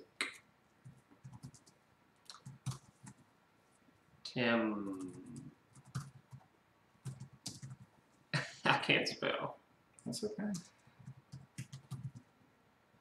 Ideas and stuff. Yeah. Okay, your ideals are going to be sort of things like you want your character to. This is our Tony Stark character, so his ideals will be, you know, finding, improving his armor is the only way that he knows how to become strong enough to deal with overcome what the evil, hell right? So through technology comes victory would be an ideal that we could have. All right. Now the DM will be able to use this because he can come to the players in game and offer challenges in such a way that the Tony Stark character would want to follow a lead that would give him better technology for a suit. Okay. Your bonds are going to be things like certain characters that you're bonded with or certain NPCs. Flaws is pretty easy for our Tony Stark character. He's displaced.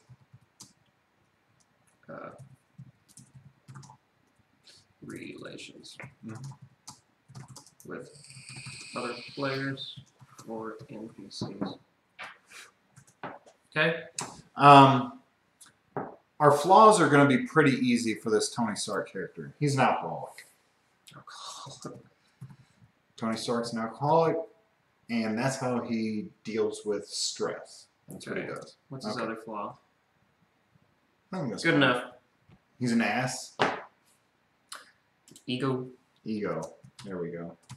Okay. All right, what do you want to do next? Oh, you're pretty... 0. Let's go over our skills. Our skills we're going to fill out the same way we do saving throws. Oh, I forgot to do this. You want to do that next? Okay. Yeah. Now, normally it is a flail. Oh, yeah. But this is our power fist. Okay. Just call it a power fist. Okay, now, the attack bonus for a melee weapon is your strength bonus plus your proficiency bonus. No matter what? No matter what. So the weapons don't have their own damage now? They have their own damage, but this is the dice, their attack roll. That's right. This is the attack roll. Okay. So it's strength is with +1. +1. And then our proficiency is 2. 2. So it's a +3. +3. Okay. So a +3 to hit. Okay. And then the damage on our flail, we don't have to put to hit. We know it's to hit because it's our attack bonus. Oh, right. The damage is our 1d weapon damage. 1d what? 6? 1d8. 1d8 plus our strength modifier. Just strength? Just strength modifier. +1. Okay. So that means when we roll to hit an enemy, we roll a d20. Yep. And if we hit, if the attack is successful, The DM will let you know if you hit. and if the attack is successful, we roll a d8 and add 1 to the result. Okay. Okay. So in other words, we take one of these round guys like this, roll it. Yep. Rolled a 1. Oh, they can't see it. That's a 20. Yeah, we rolled a 20. We rolled a 20. Hot damn. That we was hit. amazing. We hit. Hot damn. All right, we hit that time. Okay. And then when we do hit, we roll a d8, and whatever the result of the d8 is, we add 1. So if we roll an 8, we deal 9 damage to them. Oh, we didn't say whatever you roll, you add 3 to it because of this. Oops, let me go back. Yes, that's right. So Yeah, whatever your dice roll shows up, you add this. So in other words, if we were to attack a clone of ourself, for us to be able to hit an 18 armor class with a +3 bonus, we'd have to roll a 15. Yes, we'd have to roll at least a 15. It's pretty tough. And get the +3. It's pretty tough. It's And not an easy thing to do. We would hit ourselves, yes. It's not an easy thing And to there's do. other spells that increase your, to hit That's right. and everything. Making it easier. All right. I need to put shield up here or not? We don't need our shield there, but we do need our javelins. Okay, and we called them cannon. Yes. Our javelins are our cannon. And I know what I'll do here. Oops, I'm out of space. Out of space? I was going to number them just so we could connect them down here. Can't believe it. Okay. Do it. The javelin, we can just put cannon. Cannon is fine. 1 power fist. Oh, you're numbering your attacks. Yeah, well, here's what I'm saying. That way we can Sure, link sure, them sure. with that. No, that's great. I love that. Okay, so our javelin is a thrown weapon. Okay, how do we put that? Well, we'll do that part of in a second. Throw. Good. So yeah. Now the modifier for thrown is your dexterity score, or your dexterity modifier. So we know that our dexterity modifier is 0. Yeah, dex is But we +0. still get a +2 bonus for being proficient with the javelins. Okay. The damage on the javelins is 1d6. Okay. And Plus strength. no, Oh, it's plus dex on these, isn't it? no, we don't get any of those on this. What? Yeah. Bull crapola. Wouldn't be strength throwing that javelin? No. Okay. All right. Fine. Fine. Okay, so now we have our weapons. Yeah, now we can kill things. Yeah. All right, now there's another part that 5th edition introduced Oh crap! I gotta fill in all this. that's fairly important, and that is backgrounds. Yo. I gotta fill in all these. Okay, you fill in those, and I'll start talking about the character backgrounds. Now, do you just do the pluses over here? In the ones that you are not proficient with, yes, you will. Just do pluses. So No, I meant like you do all of them, don't you? what? So this one's acrobatics, which is dexterity, and I get a +0. So I put a 0 in there. That's correct. Okay. All right, for this specifically, I'm not going to do pluses. You don't have to. Nobody's going to make you do that. Wisdom, another 0. Why did it skip 2? Intelligence, 1. Athletics, 1. Now, the reason I know what I'm doing here is I'm literally just transcribing from these big pluses over here with like strength +1. Bam. That's right. Charisma, 2. Intelligence, 1. Wisdom, 0. Now, this one I'm proficient in, so I get my charisma, which is 2, plus I get an additional 2 because I'm proficient up here. So this would be 4.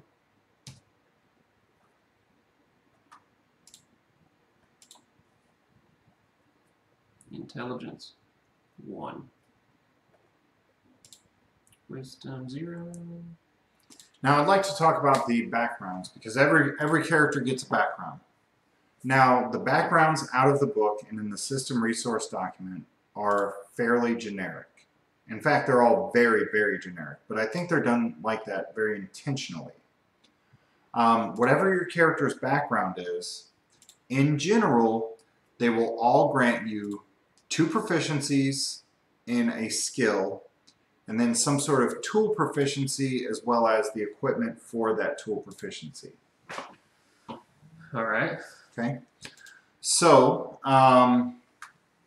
we are going to use an example here of being a folk hero. Okay.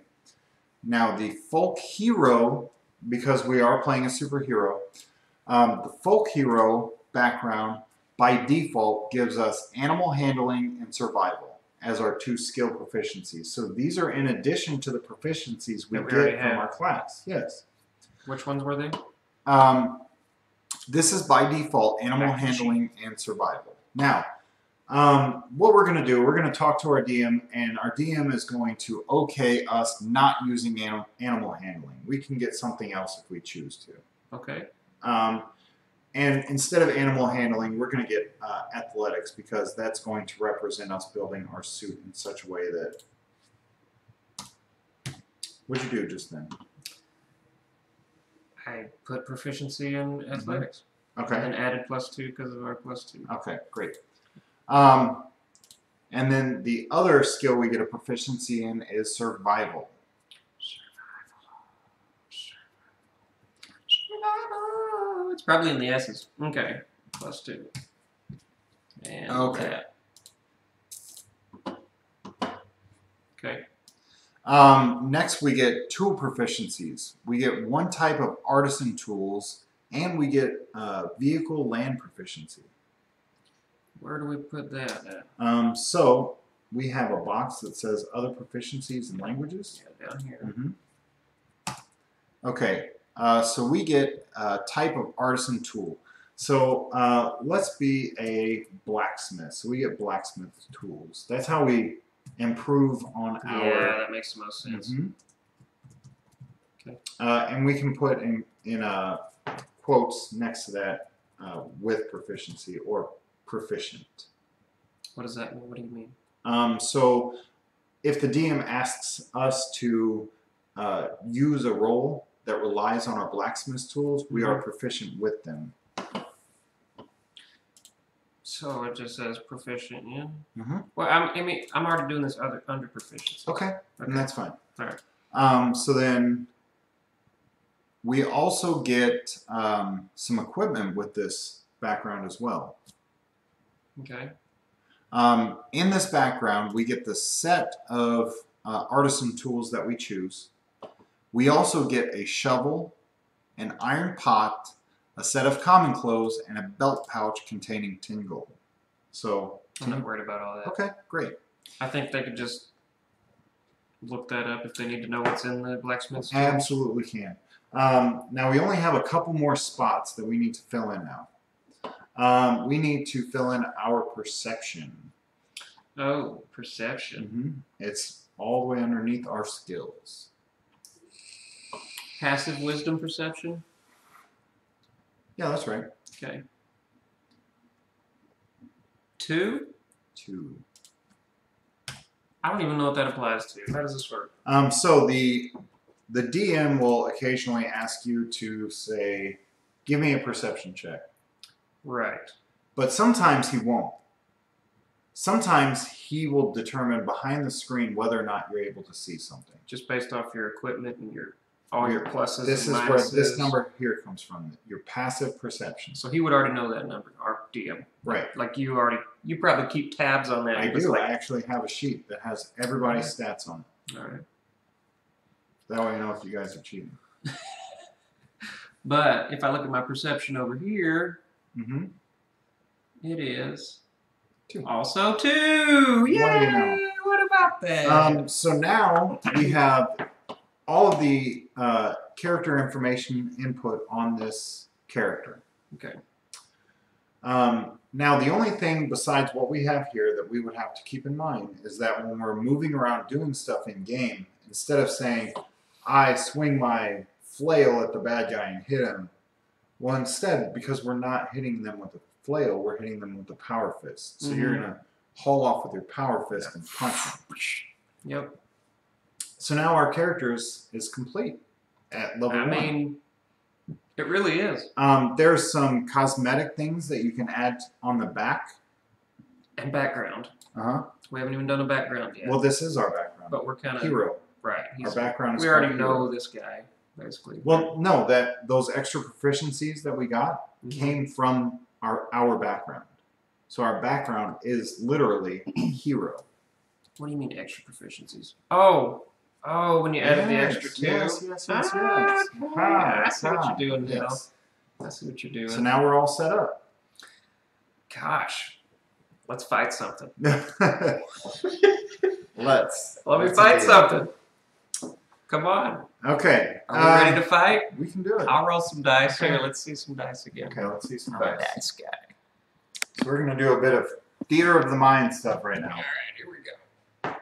Okay, so our Tony Stark character just finished putting together his suit of armor, and he is taking it for a test spin. Yeah. He found some local mercenaries that are willing to help him out. Mercenaries that want to fight. Yes. The mercenary is standing directly in front of him, and he is ready to fight. All right, let's roll. Okay, so the first thing we're going to do is roll initiative. Yeah. So DM rolls for the other guy. I roll for me. Okay, I so... got an 11. Wait, plus... Oh, you get to add stuff. Oh, no. My No, dexterity you don't is... get to add anything. let me show him what I'm looking at. Yep, see? Just if I had any initiative, which was based off dexterity, I would have got to add to this roll. But I rolled exactly an 11, so that's what I get. Bummer. Initiative just means what order you take to make your actions. That's right. Like if there's 10 people, you would go exactly in the order of the numbers they get. That's right. Okay, so our armor makes us sluggish. And because of that, the local hired mercenary is going to get to act in this test combat before our suit of armored hero. All right, so Okay. that's the logic behind the Right. rolls. Now he's a simple mercenary. He's not terribly skilled. Okay. So he's only going to have a +3 bonus to his attacks. All It's right. fairly low. All right. Okay, so he's going to swing. Now, for him to hit this suit of armor on a +3, he has to roll a 15. So he rolled a 9 plus his +3, and he got a 12, which means his attack either hit, but it did not penetrate the suit, or it completely missed. Whiffed. Whiffed. The I may not have known all that. That's the DM's role. yes, that He's just kind of typically happens explaining how it behind. works. That typically happens behind the screen. Now that his turn is done, he's not going to take any more actions. Now it's All right. now it's Tony Stark's turn. And I get to add. Let's see what I get to add to this. So what is Tony Stark doing on his turn against this mercenary? So I don't have any spells yet, right? You don't have any spells because you've Alright. not augmented your suit with any. Right, so I've just got cool my punch tools. and my javelin cannon guy. You do. You have a power fist and a cannon that you can use. He just tried to swing on me. He's in He did. melee range. He is in melee range. Alright, so we are going to use my power fist, which gives me Okay. a +3 to my roll. Okay. Alright, and then it is a... Well, I'll come back. Alright, +3 to my roll. Okay. I rolled a 19. Okay. +3, I Well- rolled a 22. Our mercenary is in leather armor, and he's not particularly dexterous. Okay, So his armor is only a 14 anyway. man, I So- definitely hit him. You've landed a full-on punch with your power fist. Alright, so now we know that I hit at least. Next, we need my mouse to continue to work. Okay, and So then we've landed our hit. I roll a 1d8, 1d8. this guy, and I'm just going to add +1 to it. Alright. See, this is what I need when we're playing. I need a camera that I can put over everybody's die roll. Especially, oh my god, I rolled an Holy 8. smokes, this guy is getting whooped up on. Yeah, 8 So plus you roll 1, an so eight, I dealt and you 9 add damage. So you deal 9 points of damage. Now, another thing to keep in mind is that the damage dealt in Dungeons and Dragons typically is sort of abstract. So just because your weapon has dealt 9 points of damage, that doesn't necessarily mean that you full-on punch this dude in the head. It could represent that you swung at him and he had to use every bit of strength in his body to avoid the attack, to not get punched by your power fist. But that drew a lot of energy out of him to avoid that attack. Okay. Does that make sense Kinda. to you? Kinda. What are you saying, like he's a wizard And or? no. Drew In other power words, out of what I'm saying is, in this circumstance, you hit him with a blunt object. Okay. However, if you were using a sword and you made full contact with somebody with a sword, you'd cut their limbs off, or you'd slice into them. Right. But in D&D, your character can take several hits before they're no longer able to continue fighting. Oh, and as far as like lobbing limbs off and stuff like that, that's totally up to the DM. I don't think D&D's actually put that in yet. There are some alternative rules in the back. Right. And it is something that I will use, but we haven't had to worry about it yet. Right. Probably give them like a disadvantage or something. For some time, yes. Clerics can regrow limbs, though. Right. That is pretty crazy. Yeah. Magic. PFM. Pure magic. That's right. Okay, so our mercenary has taken 9 points of damage, and he is looking pretty rough. It is now his turn. Yep, he's swinging on me. Swinging on you. But before he does, he's going to back up. He is going to disengage from you and throw a javelin at you. Oh! He rolled another 9, and again, he's not particularly dexterous, so it Right past whizzed where? right past your head. You suck, man. All right, I'm rolling on him. Now, since he's that far away from me, I'm also going to... You're going to fire off your cannon. I'm going to fire off the cannon. So, Okay. let's look at the cannon stats real quick. Cannon stats!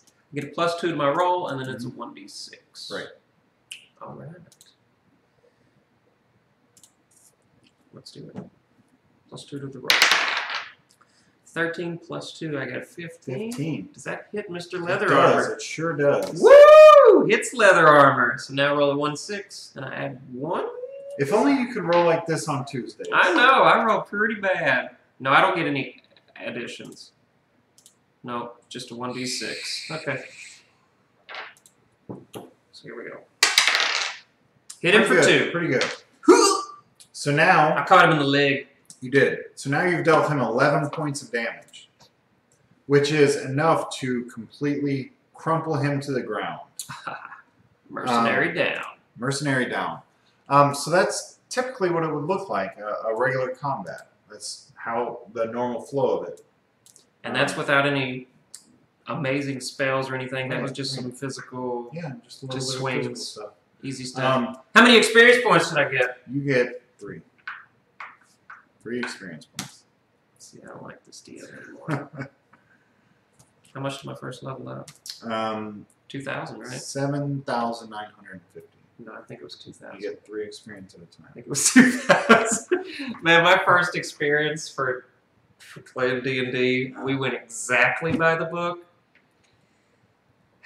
And as much as I love it, it was just, it took forever to level just to level 1. Well, we started at 0 with like the original rules. Sure. You start at 0 and you work your way to 1. 0 level characters, Yeah.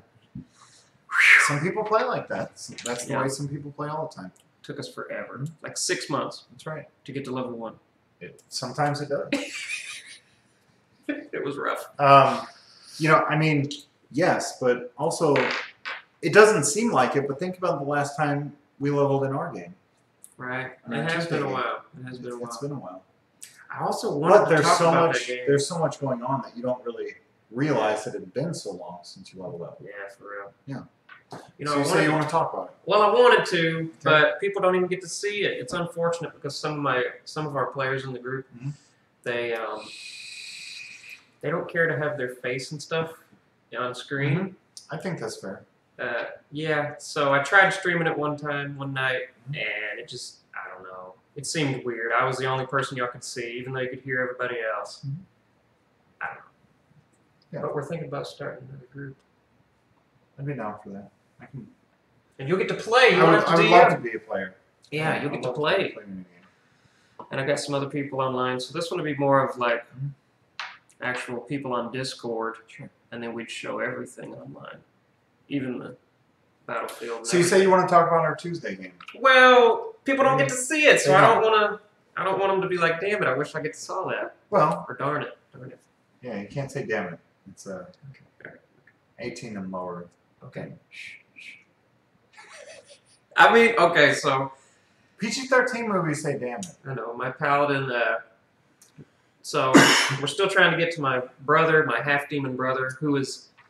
Do you feel like you're getting close? Oh yeah, we're very close. So I've been collecting. So he's imprisoned these people for hundreds of years in a state of where they're still alive. To what people are you referring to? Okay, he's imprisoned my stepmom, which is a full demon, and this half-demon was able to imprison her. Yep. So he's very, very strong. Pretty strong. And I didn't even like her because she's the one that made this guy. But she was in prison, so she's even helping me out to try to kill him. She said, if you promise to kill him, I'll help you. And I said, okay. And she pulls this, like, essence, this gem from her chest, and she's like, with her last breath, she just holds it out. And as I took it, she just faded to dust. And so I got that rune from her. I got another rune from, oh my God. I know I got one from my dad. And oh man, it was so terrible. There was like this stage of this like little thing carrying out, and it was marionette puppets. Marionette puppets were carrying out. And the puppet. What was the puppet show? It was the destruction of his kingdom, and how this demon lord, this demon brother of mine, took over, and now his rule is starting to spread across the entire lands. And he was imprisoned to forever watch this puppet show on repeat. He was just sitting in a throne like seat, but he was just stuck. He was just stuck, and all he could do was move his eyes. Yeah, and he was just had to see it for like 300 years or whatever, 200 or 300 years. That was terrible. But anyway, he had he had the third gem. I forgot who the second one came from. Who did the second come from? It was my stepmom, my dad. Who was it? Because it was 4 gems. Yes. Who was the second one? Do you remember? Yes. Well, tell me. Who was the second one? I was gonna see if you. It was. I don't remember. The hand. You're oh, the guy I'm that using hand, but it was his primary advisor. right, the king's second hand man or first hand man or whatever, right hand man. Mm-hmm.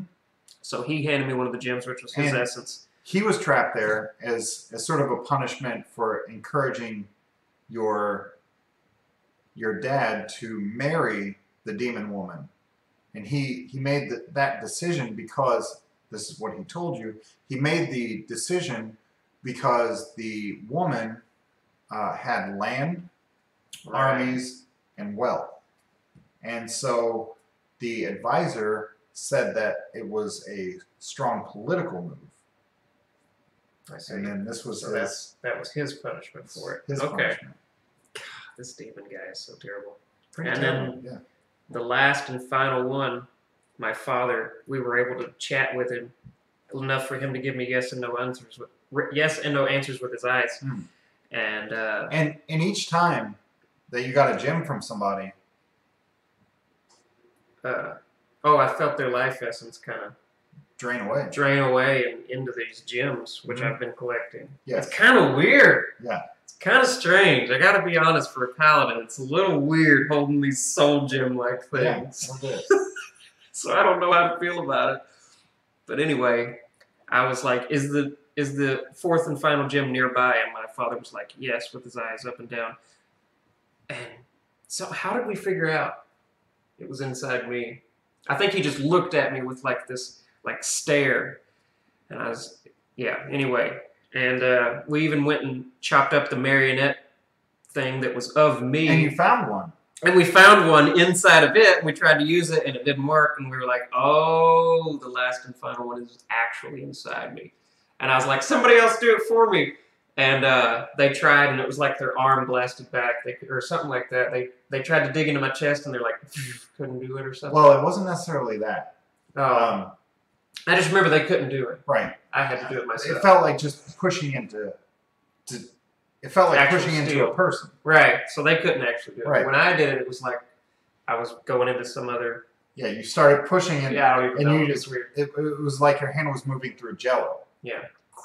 And you could feel your hand sink into your own chest. It was crazy, but anyway, I got the fourth and final gem. From yourself. Yeah, from myself. And then after you pulled it out, before you put it into the hilt of this sword that you've been building, you could feel your own life essence drain away. Yeah.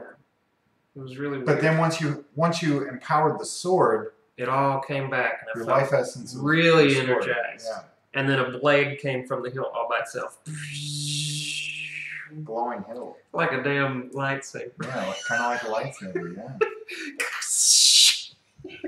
So now you have... Oh, man. So the story that you told, it took place... you told the story in about a minute and a half. Yeah, I know, I tried.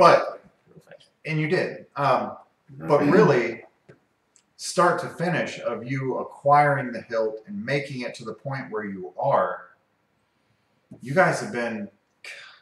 We've had several game sessions. We've even leveled up. You've even leveled up during this quest. Yeah. So this quest has been, in real life time, we've been playing, we play on Tuesdays, and we've been playing for about, I'd say, 3-ish months, all doing this same quest. I know. Traveling to your homeland, entering your kingdom, destroying the... Ziggurats. Or whatever. That was part of it, yes. And then making it to an image of your half-brother. Right. Thinking that you were able to destroy him. Destroyed that image. But then it plunged you. And then we plunged into for like a 2-minute fall through darkness into a pool of blood. You guys were... Yeah. And then you made it. And you've been inside of this sort of thing. Demon dimension. Yeah, like living dimension thing. For about 3 months. With like this whole story has been stretched out. Yeah, it's a pretty terrible place. Reminds me of Path of Exile. Yeah, a little. if you play bad the next time. But it's this place that you're at. It's a really unfortunate place to be at. It's not somewhere that you would choose to go on vacation or something. But yeah, that's character creation. That's what we wanted to go over tonight. And we created Theodore Starkinson. And we will we'll revisit him We'll at another time. And when we do, we'll talk about what happens when you level up and how to do that. Yes. So we could even level him up. We could do 2 or 3 levels just to kind of show people the different things you can do as you level. We can do as many levels as we want. Yeah, 2 or 3, get him up to 4, get him spells and stuff. Okay. We can do that next time. Yeah, I know the DM, so he says I can level up. Is that right? Yeah. All right. Well, I think that's about it, guys. All right. I think we covered some good stuff, A lot of ground. I mean, we could even show them another character sometime. But we definitely got to go into feats with the levels up and all that. Sometimes. It'll be a level 4, and that's completely optional and up to the DM. What other stuff can you do besides feats? I think you can just add it to your. You can +1 one of your strength decks. You know, kind of one of your what are those called? Abilities? No, not abilities. Jesus, what are they called? Skills? Your ability scores? Is that what those are called? That's I don't what even those are remember called. ability scores. Noob alert. So, the first time that you and I sat down and created a character, you were kind of in the passenger seat for that. Big time. Yeah. Yeah. So this time you handled Half of primarily most of it yourself. most of it. After having played, do you? No, I'm saying when we were doing it. Oh, sure. After having done it, after having played, and then going through character creation now, do you feel more confident about it? Yes, actually. So if somebody came to you, I would be able. you would be able to help them all the way walk through. in. Yeah, I think so. So you know, one piece of advice that I have I for forgot about that one. so this is something that's going to be given by your DM. Ooh, we forgot to do this one. Let me show you guys. What is it? How do you do this one again? So that's something that's going to be given by your DM. Yeah, I don't. What do you mean? Like we were doing inspiration dice and stuff. Yes. Is that a new thing to 5e or something? No, it's in 4th edition. But people that play 3.5 will think that it's new to 5th edition. It's not. Right. So it's 4th and Yeah. Okay. And just a quick brief overhead of that one. How does that go? So I can just do it maybe. So you get a certain number of them per game session. I believe it's 1 or 2. I don't remember. And the way we do inspiration die is just it's a 1d4, right? And you can add it to literally anything. You want extra damage? You add it to your damage roll. Yes, that's the default. But you know, sometimes my players show up early for games, and I say, "Hey, great, it's early, and we can get started." Everybody gets inspiration for every roll for the night. Oh, I remember that. Yeah, we did. That was a fun session. That was a heck of a session. People love that. We were actually hitting every time. Everybody was hitting stuff and doing some damage. Even too, with that matter. Even rolling a 4, we were getting it done. Yeah, you guys were beasting it. Oh man. But my advice to anybody, whether you're new to the game or you're experienced, even if you are an experienced player, still follow along with the character creation steps from the books. Yeah. And I say that because every time there's a new edition, there's some rules that are slightly different from before. One of the biggest changes in 5th edition is the proficiency bonus. And without that proficiency bonus, a lot of the other things don't make sense. And you have to understand where your numbers are coming from. Right. So it's a good thing to know all these things. Follow along step-by-step character creation, whether you're experienced or brand new. Sometimes there will be certain things, certain terminologies that you don't quite understand. And you might not understand why you're putting the numbers in, where you put them in. And that's okay. Jam them in and figure it out later. Definitely. Just go with it. You'll figure it out. Just go with it. It's not that big of a deal. No, it's really It's just a game. And you're trying to make it more fun. That's right. And I'm sure nobody has a problem with a few house rules here and there. As long as everybody's in agreement. I don't like house rules. I hate them. Well, you know what I mean. You do it all. I never use the house. He does it all. All right, guys, it's been good. That's episode 2 for character creation. Thank you, Opie, yet again. This is his humble home. I'm Cabe Judge, and this is Opie. I'm Cabe Judge, and this is Opie. We'll catch you guys later. It's been a good one. All right. Peace.